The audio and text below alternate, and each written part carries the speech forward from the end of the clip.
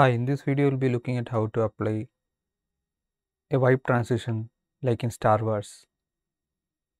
So if you have seen the latest Mandalorian, you can see that many wipe transitions are used.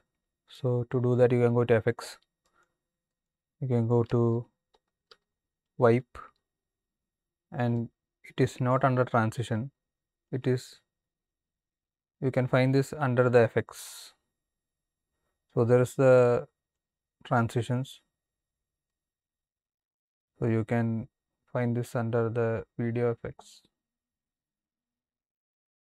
So this is under the video effects, so you can see this linear wipe. So you have to just drag and drop this. So you have to place your first video like this on top of the next one, and you have to go to this point where the transition is happening, and you can increase this to 100%. So you should add a keyframe here, then go to the end of this, then add another keyframe. So make it 100%. So now you can see that the transition is added, but usually this is smooth, so you have to do this. You can add a feather here, this one, so you can make this transition very smooth. So I think around 80 is good.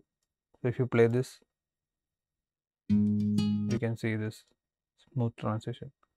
So there is the radial wipe, you can see at times like it is from the center.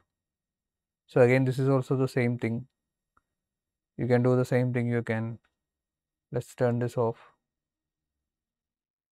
and you can again go to this portion where transition should begin, then add a keyframe, go to the end, make it 100%.